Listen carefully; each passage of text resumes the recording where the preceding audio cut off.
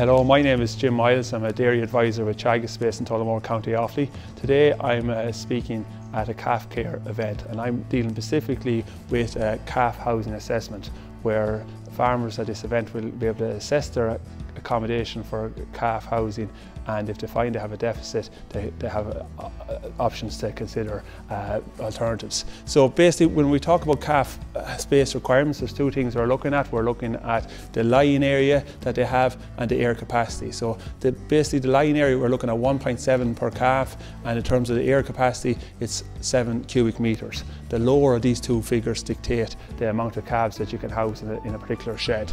In this example here, very quickly, we have a standard shed here. It's a 4.8 meters wide, and the depth of that shed is 5.5 meters. If you multiply one by the other, it gives you a floor space of 26 square meters. Dividing that by 1.7 means that this shed could, on a lying area, accommodate 15 calves. That's only half the calculation. We now look at the airspace requirements. So we're factoring in the height of the shed here now. So we have the same air floor space.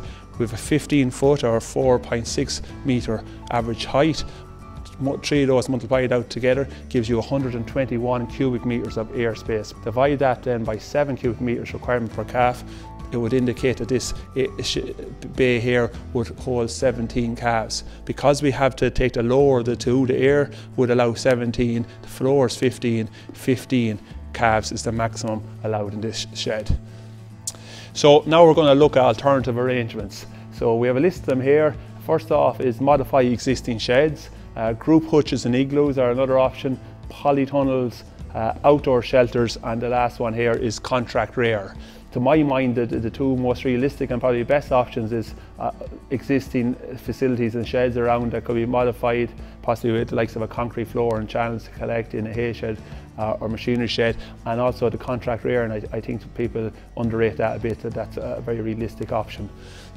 No matter what option you look at here, very important that any of these options must meet cross-compliance regulations, that we don't want to be running into penalties in terms of cross-compliance. All concrete floors in all sheds and all runoff to be collected. So the take-home messages from today: first of all, we want people to assess what their requirements are in terms of accommodation, and then to look at making alternative arrangements if they find that they're in a deficit in terms of accommodation. The really important thing is that we don't want people to overstock existing calf facilities. Really, that's going to be only a recipe for disaster. So just to wish you all the very best of luck in the coming calving season.